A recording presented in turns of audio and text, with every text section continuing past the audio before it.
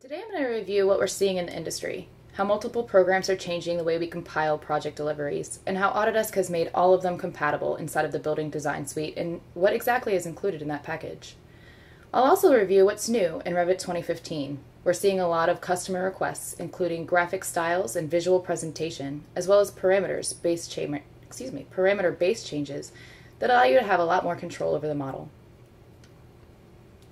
In the architecture industry, we are seeing various programs being utilized from conception through construction, all the way to operations. We see firms using loose 2D programs in the early conceptual stages, recap for the existing conditions, moving right into Revit to start to build cohesive construction documents, and many other programs along the way to help with visualization and construction.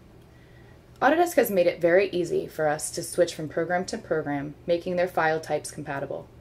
We are also seeing that mobile adaptations have been made in order to make it much easier to coordinate on-site and also minimize paper. The Building Design Suite is a portfolio of interoperable 3D building design software that supports BIM and CAD-based workflows. Autodesk and Revit are included, as well as recap for existing conditions, Showcase and 3ds Max for visualization purposes, Navisworks for construction, as well as other programs that allow you to take more informed design and construction decisions. Revit is a program that we can utilize throughout the entire life cycle of the project, from early conception to construction and beyond. We can create masses, generate a topo surface using our civil 3D files, collect information from different types of analysis, as well as schedules and cost takeoffs. It has the ability to generate wonderful photorealistic renderings, as well as walkthroughs and many other visualization techniques, some of which we will touch on today. In addition to creating our construction documents, we also generate an information-rich model, which can be used during construction as well as post-construction for facilities management and operations.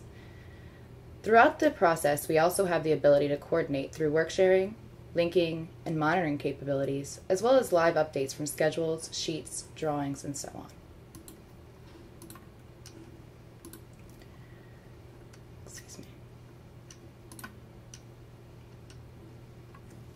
A relatively new program, Autodesk Recap, allows you to generate a 3D model called a point cloud from laser scans or photographs to allow you to start the design with accurate dimensions and full quality context. The point cloud is able to be cleaned up and manipulated inside of Recap for use in Revit, InfraWorks, and Navisworks. I will now open Recap so that you can get a glimpse of exactly how accurate the software can be, with the ability to capture the smallest of details. This specifically was created using laser scans. However, a similar point cloud could be created using photographs.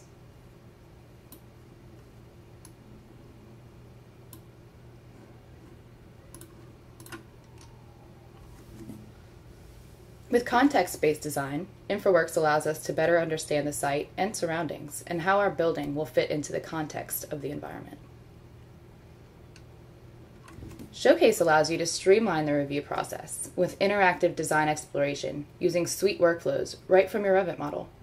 You can create shots and storyboards, which allow you to better communicate design alternatives. I have exported a video right from Showcase, so you can see what a powerful presentation technique this would be while at a client meeting to demonstrate any changes or alternatives or simply for visual quality alone.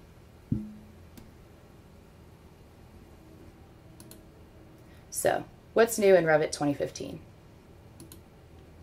There are quite a few graphic styles that are new, one being the ability to show all hidden lines to better understand the geometry and construction of the building.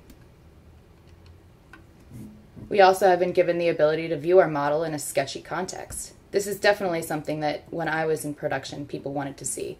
It was much easier for the client to view a design as free-flowing and conceptual with sketchy lines, rather than set in stone with hard lines like we are used to seeing.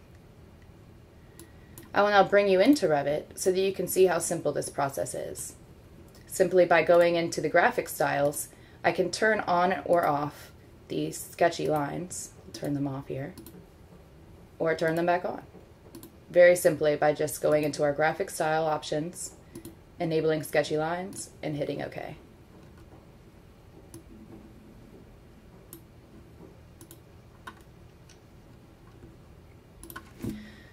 Something we've also seen demand for is the ability to pin our elements.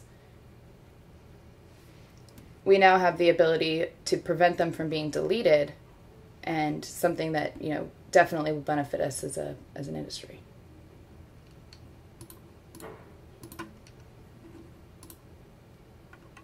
We now have the ability to link our IFC models, a platform-neutral file, which works as a bridge and allows us to link in native file types. By linking the IFC file, we may reload or replace them, similar to a CAD or Revit link. There are also many other features that allow us to have greater control over our model and its visibility, the ability to have control over the organization of our parameters, more flexibility with filters, and sorting and grouping. You can now delete revisions, use standard draw tools to sketch the revision cloud shape, and specify minimum arc length for revision clouds. This was a top customer request. There is now an image parameter, which allows you to improve schedule documentation with images and enhance views to better communicate the contractor and other consultants, as well as the client, as to what exactly is being specified. So the bottom line is that Revit 2015 gives us more control over the parameters and individual elements in order to have a much more cohesive model, as well as more flexibility with the graphic display options. A quick overview of what we've touched on today. Various programs and technology are being used throughout the project lifecycle.